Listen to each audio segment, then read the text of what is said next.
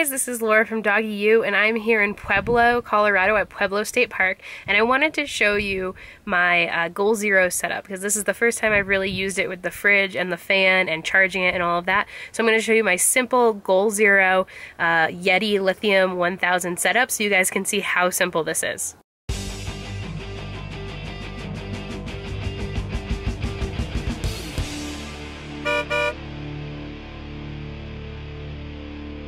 Okay, so here is my Goal Zero Yeti Lithium 1000, which is running everything in my car. And you can see this right here is this power plug. And this power plug goes, not prettily yet because I bought too short of a power plug, but it goes up to run my fan. And you can see right now it's running my fridge, which is right here, which is a 75 Dometic, which I'll link below, and my fan, and it's drawing 8 right now for watts, so pretty low.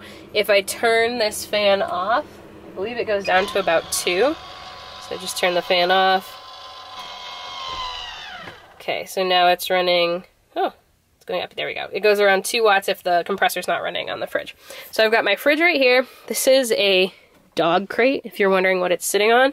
I've got a rough tough kennel, or now they're Roughlin kennel, where my smaller dog goes. It's got this nice bin on top that holds all of my crap that you can see here, and then I put the Goal Zero up here to run everything. So the fridge is only running at 2 watts. Now you'll know that I did that other video where I tested it indoors using the regular 120 plugs.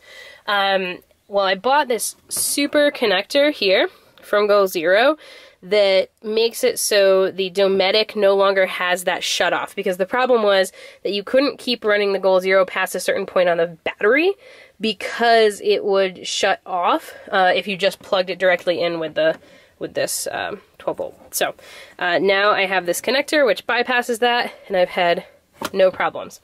So I also obviously able to charge my phone on here. Everything is able to run easily on here with very little usage. So it was at about 96 or so when I came here yesterday. So it's working wonderfully.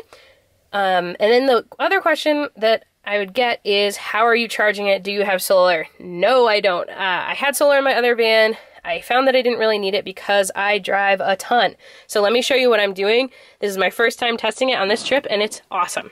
So right here, find it, I have this little plug set that I bought at Goal Zero, and it is a charger that'll allow you to charge off of your 12 volt in your car.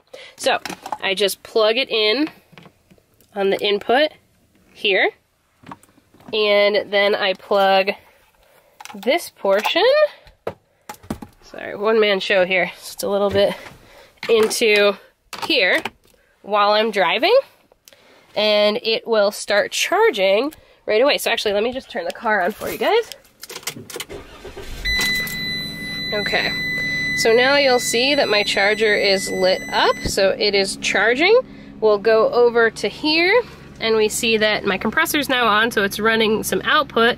And then we also see that our input. So this answers the question that a lot of people ask, which is, can you use the battery while charging it? Yes, absolutely. So it's currently charging, and we're using about 45 watts to do the fridge, and that'll drop down as soon as the compressor goes off. So you can see the green light there, the compressor is on the fridge. So that's how I'm running everything. So I just want to show you this simple way for someone who's not tech savvy, who just wants a plug and play option. We've got our Goal Zero Lithium Yeti 1000. I'll link it below, and I'll link a bunch of the other products I'm using here down at the bottom in the description, but this can easily run everything that you're looking for. So when I charged this on the way down to Pueblo, I went from Denver to Pueblo, which is about 2.5 hours. It went from around 74 or so up to 96 in that amount of time.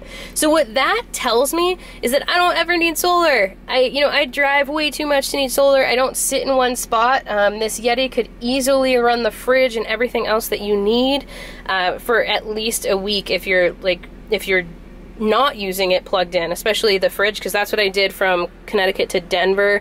I ran the fridge the whole time. It was 5 days, no issue. I still had over 60% battery. And then if you get this plug-in so that you can plug into your car while you're driving, you're pretty much set, as long as you don't have huge power needs. And I tend to plug my laptop in when I'm at Starbucks working or something like that. So this is an easy plug-and-play system. I've got my Yeti, I've got my fan going on, important for the dogs. I got my fridge and my freezer, which I love about the 75. It's got 2 spots, so I can have my my dogs. You can see the meat kongs down in the bottom, and then I have a little bit of my food in there. Good to go. And then we just charge it right in front. So that's it. If you have any questions about this really, really simple setup, feel free to drop them in the comments below.